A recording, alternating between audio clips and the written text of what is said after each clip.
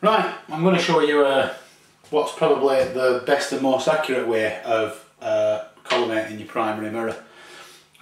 You've probably heard of it. It's called the bar load laser method, and obviously you're going to need a laser collimator. Now it's preferable with your laser collimator if you've got one of these sort that has the window in it with the target area. It's no big deal if you haven't, because you can do a little modification, which I'll show you in a second.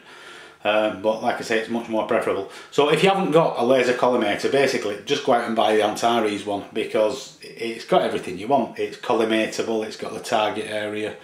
It's a lot cheaper than, say, the Hortex that are like over 100 quid.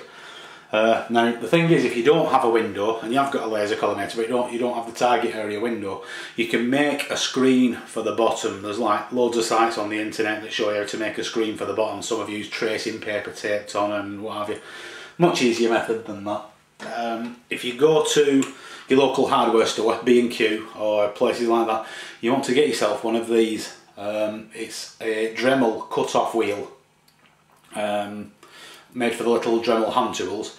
The thing is, it's got a little hole right in the centre that you need, but as well as that, it actually fits perfectly over the end of a laser collimator.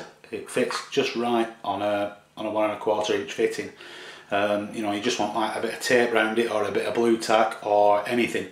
And if you're doing it that way, then you're going to need like a makeup mirror as well to place underneath your focuser, so that you can actually see what's being projected onto this. Don't matter that it's dark, you'll still see the projection on it. And like I said, that's if you don't have a target area. You're also going to need one of these, just an average bog standard Barlow lens. This is one that came with my Skywatcher telescope. Just any cheapo Barlow lens will do. And basically all you do is put your laser collimator into your Barlow, fasten it up, and then just insert it in your scope. Now once you've done that, instead of getting a dot, you'll see a wide area instead. And what happens is that the Barlow, it sort of diffuses the laser light, spreads it out into a much wider beam. That beam then hits, hopefully, the centre of your primary, and it sends back and up to your focuser a reflection of your donut, your centre spot,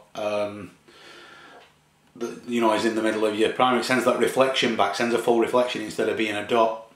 So what you'll see in your collimation target area is a reflection. If you've got a normal spot, you know, that looks like a ring binder, the ring binder type spot, you'll see that in dark on your target area. You'll see a dark circle with red on the inside, red on the outside, because the ring binder obviously is covering a little part of the mirror, which is making it non-reflective, so you get a shadow reflected back. Mine's different, as I've said before. Mine's the hot spot. But what we'll do now is I'm going to sort of zoom up onto the view in the collimator and twiddle the buttons a little bit on my primary, so that you can see what's going on. Your primary may look very similar to this. It might have a plate over it, you know, different sorts, but basically they're nearly all the same. I've got my collimation bolts, and then I've got locking screws. Like my collimation bolts on this are just thumb screws. Some are Phillips head screws, you know, but basically everything's the same. They're always sort of in a 3, like that. So I'll zoom in and I'll give you a look at the view in the collimator so you can see what's going on. Okay, we've got the collimator in close up there now, and hopefully you'll be able to see, if I start to twiddle the collimation bolts, you can see what looks like the radiation symbol there, just sort of going past. That's one of the arms of it, the hole in the middle of it. If I move another bolt, so I move things round a little bit, you can see this dark reflection. Like I said, that's my centre spot on my primary. You'll just get a circle. It's a little bit difficult. The camcorder doesn't pick up laser light very well, and when it does, it sort of diffuses and messes it up. But when you try this method, you'll see that it's a phenomenal method. And you can even get hold of your collimator while it's in that position and wiggle it about, because it's not depending on being straight in a straight line, it's just a reflection that's being bounced back. So you can even wiggle the collimator out, and people are amazed at the fact that you can do that. You must try it. If you've never tried it, you just got to try the bar-load laser method, because it is the very best. So we're going to zoom back in now, and I'm going to bring it into collimation, just to give you an idea and a couple of other little tips.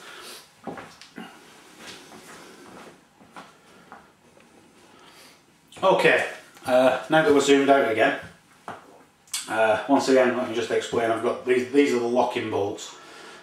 These should be like relatively loose at this point. The adjustment bolts now, what I need to do is I need to adjust my collimation bolts until I've got my reflection of, like I said, mine's a hot spot, which will come in, well, there we go, comes in fairly easy. You know, you'll soon get familiar with it. It's not a difficult thing. It's not something that's hard to learn. As soon as you see the reflections, you'll realise exactly what it is that you've got. Like I said, the camera, it just don't like the laser light. Now the thing is, once you've got into collimation like that, you've got your primary mirror in, you've got your locking bolts. Now, what I like to do, and that's preferable really, is as you tighten your locking bolts up, leave your collimator in and leave it on, because you'll see as you put tension on each bolt, you'll knock it back out of collimation again. So work your way around as you lock your bolts up to just bring it back into collimation. If you like, it's almost like you're doing a very fine collimation but using your locking bolts just to bring it in, because otherwise, if you don't do that, if you just use your normal collimation bolts and think, there we are, we're done, take your collimator out, tighten your locking bolts up, and guess what? You're way out of collimation again. So just work your way around them and just bringing it in as you work your way around until you're happy enough that they're tight enough. And there it is. That's the primer now, perfectly collimated. And like I said, you can actually jiggle all this lot about, and your reflection doesn't move. It's a phenomenal thing to look at, and a lot of people just can't believe it when they see it for the first time. But there you go. That's about it. That's now is the primary. It's in about as far as it's going to get. I know it's been a long one, but I hope you've learned a lot, and thanks for watching.